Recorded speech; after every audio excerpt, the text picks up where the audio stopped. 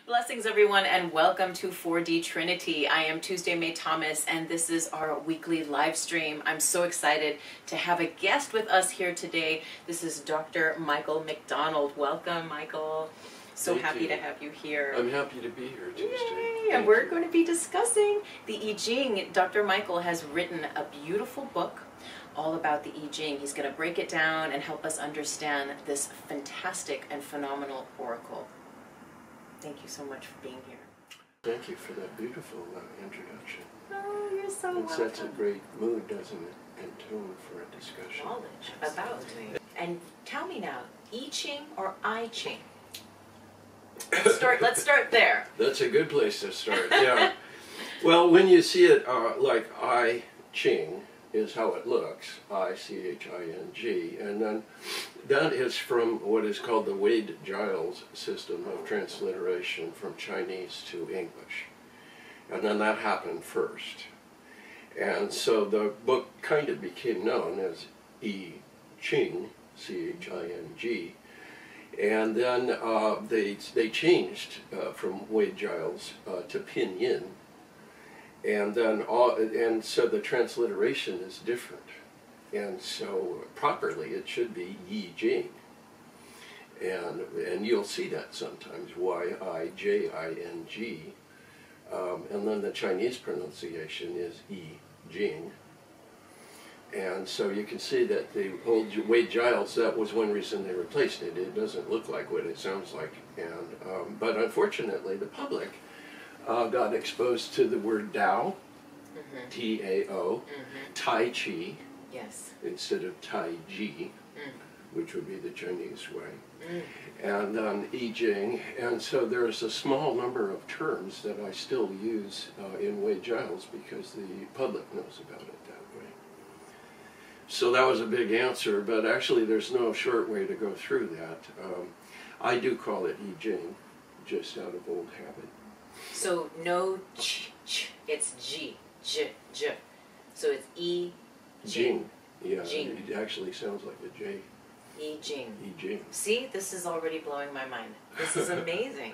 Well, it's only kind of a semi-Chinese lesson because to do it really right in Chinese, you have to have the tones and all that. And you know, I don't go that far with it. But my first teacher, Dr. Alan Anderson, used the Chinese pronunciation, so I got used to that early on. I've always been saying I Jing.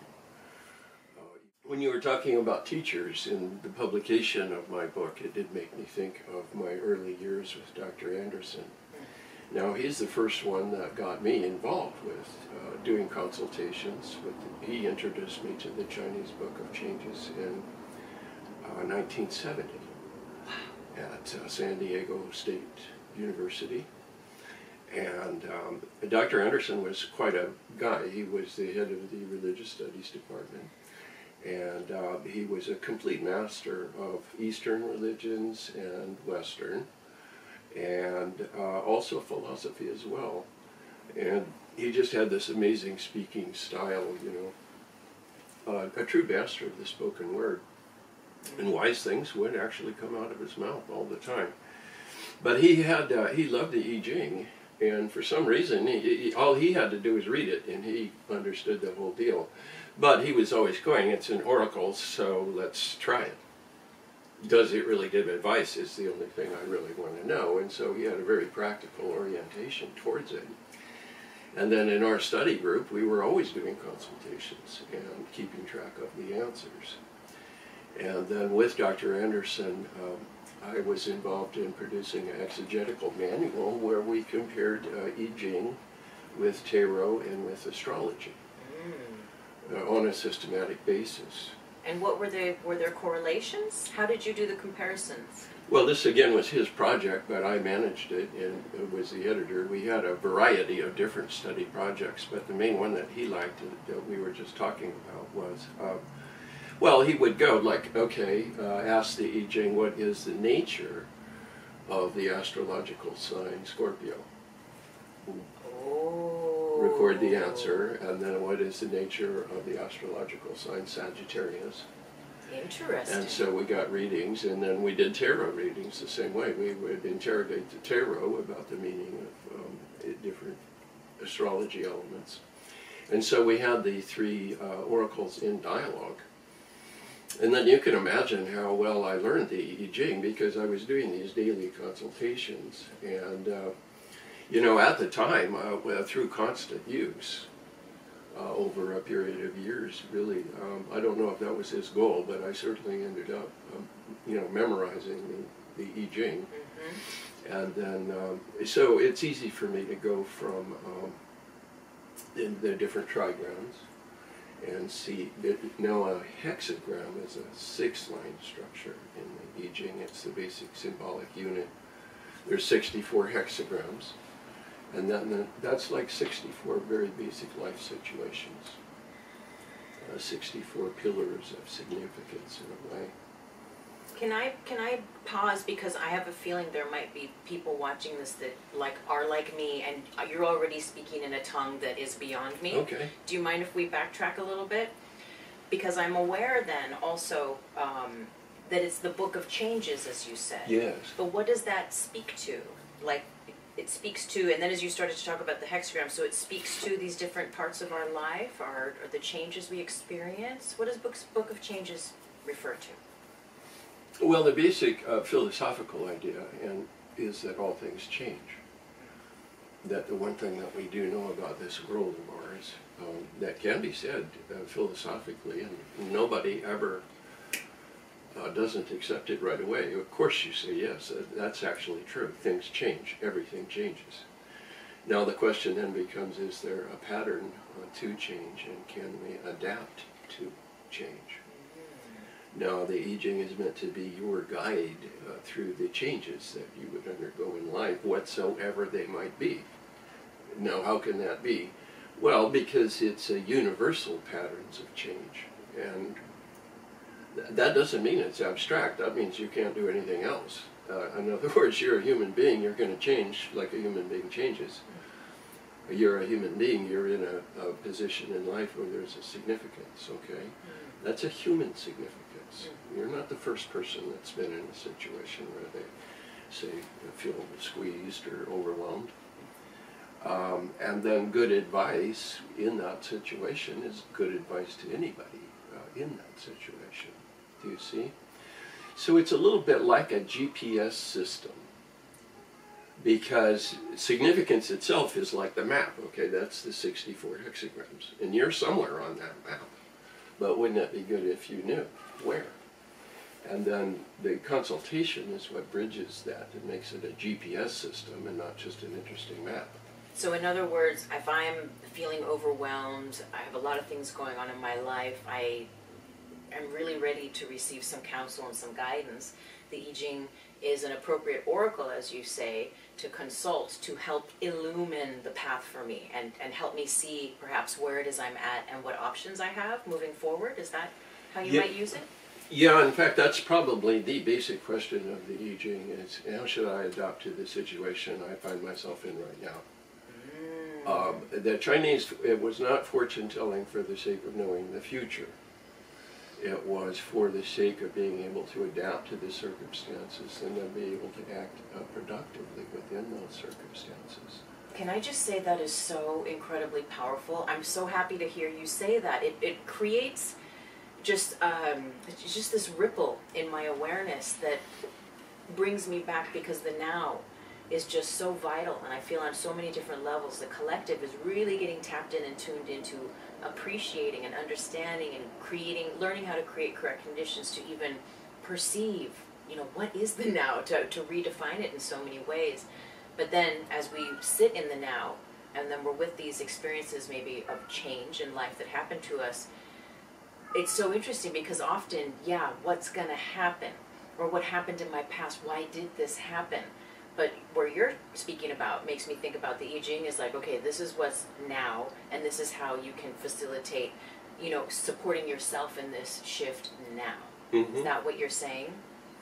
Yeah, they have a very beautiful explanatory philosophy in the I Ching, and one of the things they say is that when you ask a question of an oracle, then the answer comes back like the echo of the question. That's so good. I love that. Yeah, Because it's always perfect, but then that's the synchronicity principle. Thank God somebody else is in charge of juggling from moment to moment, because I couldn't do it, but you always get to the right place. Everything happens of itself so. And so the oracular principle is that you are brought to the exact right hexagram at the exact right moment to illuminate that guidance for you.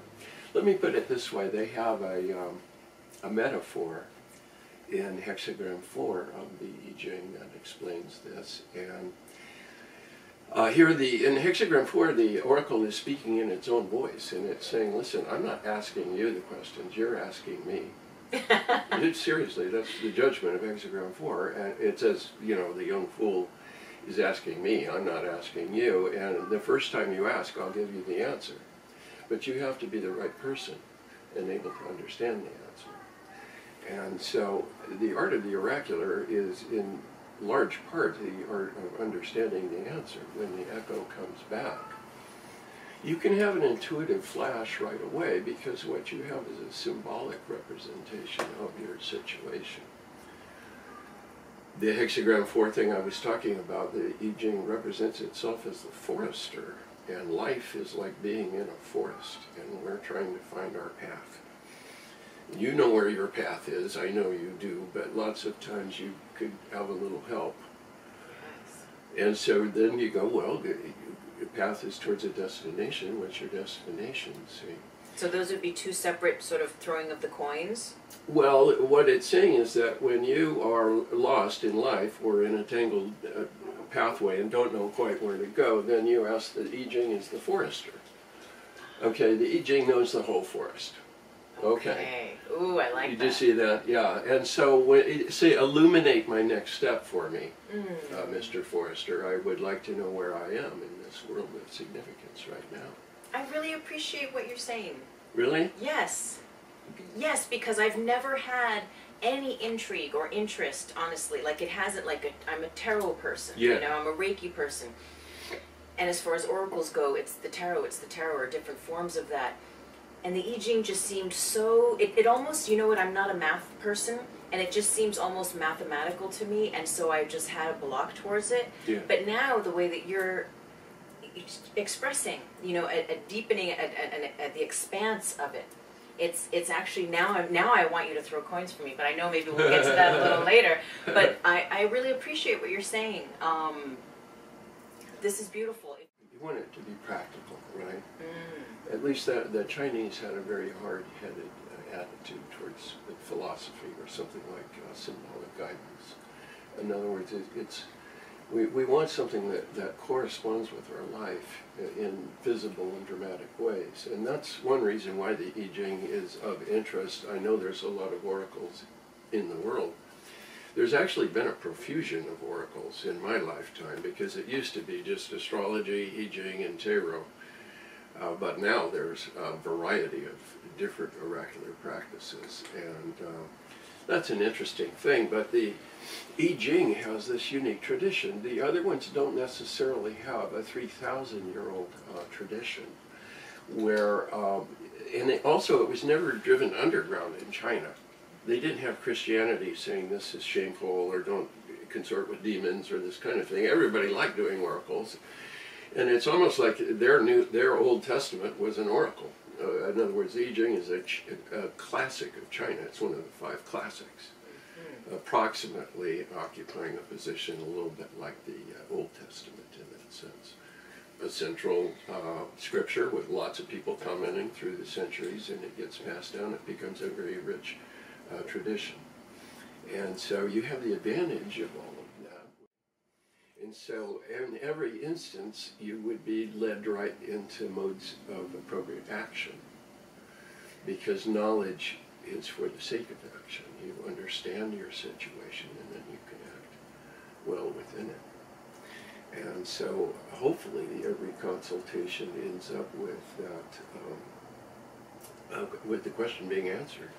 Do you know what I mean? Absolutely. Interpretive closure. Interpretive closure. Now that's a good one. I love that. And so why do you have all the extra stuff on top of the intuitive flash when you're just seeing the symbol and you're reacting to the symbol? It can help to talk with the commentators. They see different sides of things. Sure, yes. And then you're always bringing in more food for your intuition. Yes. Do you see what I mean? Because what really rang your bell on the intuition might not be the first thing that you ran across as you were kind of mulling over. So right away you'd be led into some imagery and you'd be thinking about how to, create your way forward co-creatively. Because now you're in dialogue with a deeper part of yourself as you're thinking it over. Do you see what I mean? Absolutely. Acceptance of the Chinese Book of Changes in China has been, like you said, almost entirely free of the kind of condemnation that we got because of Christianity going, demonizing, essentially. They were saying that if you're consulting with spirits, that's demons. And so they didn't have that happening anywhere in China.